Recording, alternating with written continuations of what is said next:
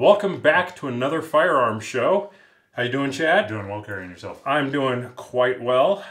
We had a fun day at the range today. We did. We brought out this, this looks like, I don't know, 50 caliber handgun. This thing is one scary looking beast, and yet it really isn't. Tell us about this. Yeah, this is the Hammerli Model 280. Fires 32 Smith & Wesson Wad Cutter as well as 22 long rifle. We actually took it out with a 32 Smith Wad Cutter today. Very accurate. Very, very accurate. Very accurate. Now, what is a wad cutter? People have heard that phrase, but can you describe what a wad cutter is? It would be so much simpler to show you, but basically it looks almost like, the shell actually looks like a shotgun slug. It's basically, the bullet doesn't come past the casing. Everything is actually inside the actual casing itself. It doesn't protrude. So typical bullet, it would be on top of the casing. This is actually all inside. It's all soft lead.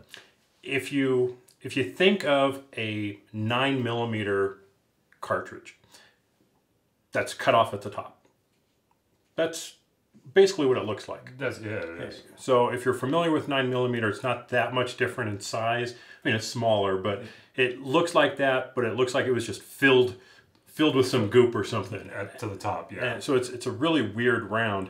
And when you're hitting the targets, we were shooting about 20, 30 feet, and it was tearing the paper. Mm-hmm. It wasn't the tiny hole that you see. It was ripping the paper.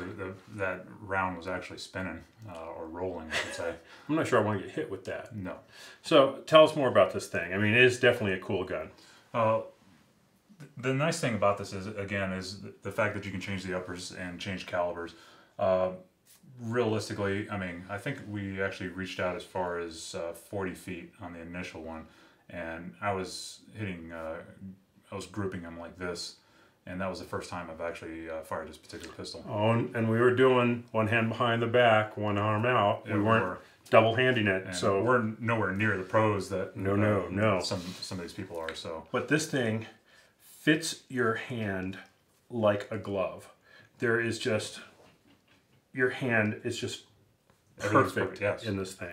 You do not feel like this thing is going to go anywhere. No, it doesn't. And the charging is this big block up front. So it's a little weird if you're used to pulling the rear. So you're pulling it up, charging it, and it's ready to go. The magazines, they fit flush in here. Mm-hmm. How many rounds? 5 on the 32 Smith, and if I'm not mistaken, 6 on the 22 long. So not a lot of ammo, but this is more of your target pistol, not going and plinking out in the desert or something. You're really striving for accuracy with this thing. Definitely. And well, let me tell you, you get it. Definitely. I mean, it's a great gun. I mean, it was one that came out, if I'm not mistaken, in the late 80s, early 90s.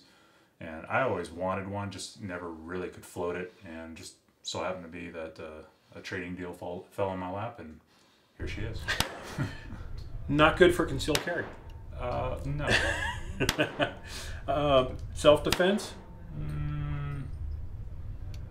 That one's debatable. I don't know. 32 Wad Cutter, it's really debatable. I mean, you could go both ways with that. If it was me, I'd probably say no. Range gun? Oh, yeah. Yeah. Oh, yeah. It is certainly fun. We took some other people out with us today, put them behind it. Everybody was doing really tight groups with it. It is just a blast. It's kind of like a blast from the past type thing. It really is. This isn't your modern sporting pistol. This is something specifically designed for that accuracy. And even with the size caliber we were using, there wasn't much recoil at all. No, not at all. Very controllable. You're right back on target, doing really tight groups. It was just funny seeing that the rips in the paper. Yeah, I agree. But I mean, we were blasting holes, so the accuracy is definitely there. I wish I had the skills to use this thing properly. Well, practice. Yeah. How easy is it to get those wad cutter rounds? It's actually really easy. I got the last set of 300 from Cheaper Than Dirt. you know, had them in a couple of days. Pretty simple. You know, and of course, like you said, you can just replace the upper. That's part of the kit. So you can use 22 long rifle. Yes. And we didn't do that today. One of these days we got to do that just to see what this thing's like with 22. Yeah, I'm sure it's going to be a nail driver. Looking for something different, eye-catching. Very eye-catching at the range. I got to give it that. So again, one more time, what is it that we're looking at? This is the Hammerli Model 280. So thanks for joining us again. Get this thing out on the range. If you can ever get your hands on one, you will love it. We'll catch you next time. Take care.